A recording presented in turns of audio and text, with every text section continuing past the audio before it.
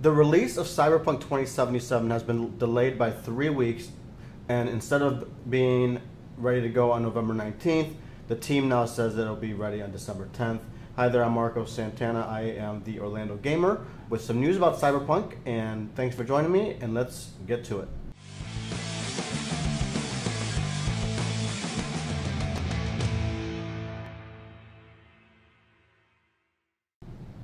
Hey everybody, we'll get to the news very quickly, but first let me just remind you that if you want to subscribe, I do video game news here all day, every day. And also, if you like this video, or you like the information in it, or don't like it, I guess that's for this one, hit that like button. It does help my my traction for my channel, and so we can grow together. But anyway, so Cyberpunk 2077 has officially been delayed by 3 weeks.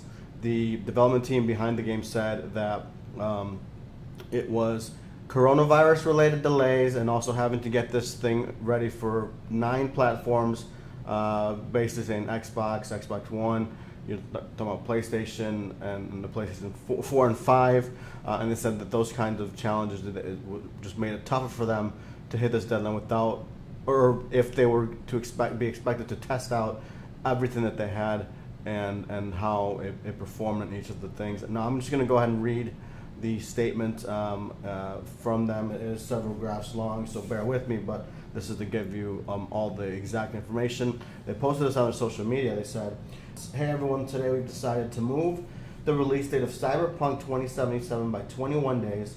The new release date is December 10th.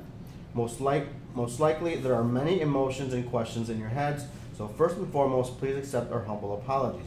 The biggest challenge for us right now is shipping the game on current gen, next gen, and PC at the same time, which requires us to prepare and test 9 versions of it. They then go on to list some of the PS4, PS4 Pro, and PS5, for example, the Stadia and Xbox consoles, all while working from home.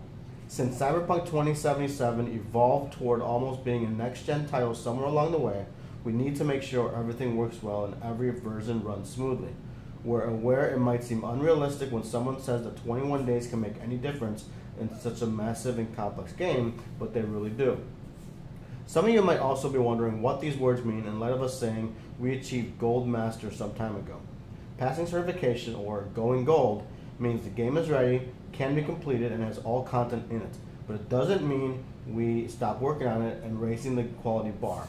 On the contrary, this is the time where many improvements are being made, which will then be distributed via a day 0 patch. This is the time period we undercalculated. We feel we have an amazing game on our hands and are willing to make every decision, even the hardest ones, if it ultimately leads to you getting a video game you'll fall in love with. The reaction to their social media post was mixed, as you'd likely expect, and I say mixed to say the least, because there were some people who were a little upset at the timing. I mean, this is not Cyberpunk's first delay or CD Projekt Red's first delay on this game, and I think a lot of people are really expecting some, this to be just a phenomenal, almost generational game. I, for one, can't wait to play it on PS5. At the same time, I understand the delays happen, right? I've been a gamer for a long time, so I know that plans don't always pan out. So I'm excited to see what they do with those 21 extra days. I mean, I think, yes, they're going to be testing the way they said it, but it also gives them a chance to tweak some things that might not be optimal or perfect. I don't like that I have to wait a little bit longer, in the sense that I wouldn't prefer to, but I don't have a problem with it because this is just one next step toward getting a game that we've all been waiting for, and hopefully it lives up to its very, very high expectations that gamers have of it.